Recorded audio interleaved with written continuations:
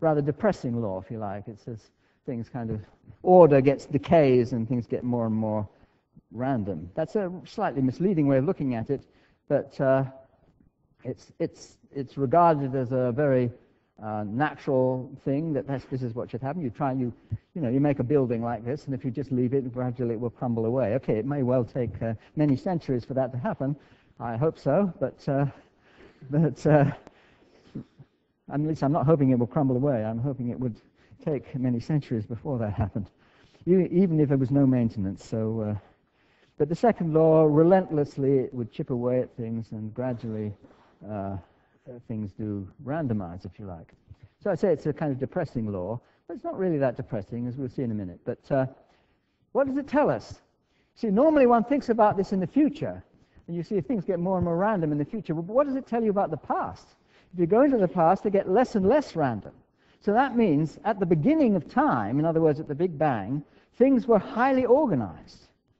And it's one of these sort of almost paradoxes about cosmology, because, in fact, one of the greatest reasons for believing in the Big Bang at all is the presence of this microwave background, which is all around us, and that agrees with theory.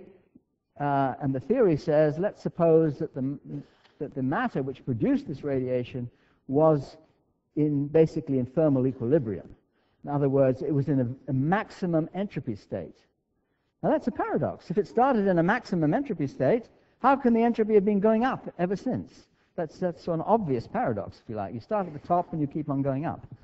Well, there's a certain sense in which it didn't start at the top. What you really see is very uniform state out there.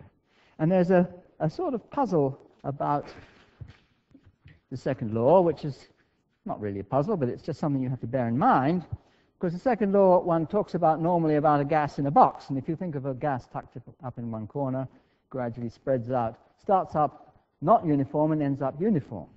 But if you have gravitating bodies, suppose these are stars or something, and you start them uniformly spread, they might be galaxies, then they start to clump, and they gather together and ultimately produce black holes. So you have this opposite tendency. In both cases, the entropy is increasing this way, so that's the way you expect things to go in the future. But in one case, things get more uniform, and in the other case, things get less uniform. So what actually happens is some kind of compromise or complicated mixture of these two things. But what we seem to find in the universe that we know is this and this. That is, it was very uniform, and with regard to the matter, okay, it was maximum entropy. But with regard to gravitation, it was very, very special. How special was it?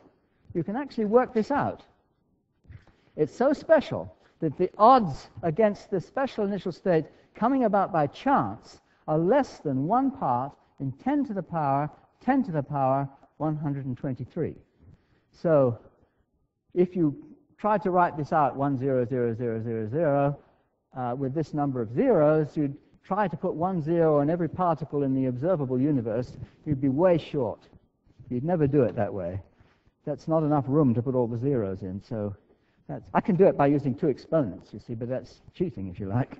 I just want to give you some feeling for how special the initial state of the universe was. And for some reason, people, they try and say, well, you don't want such and such a theory or so-and-so a theory because that requires fine-tuning or something like that.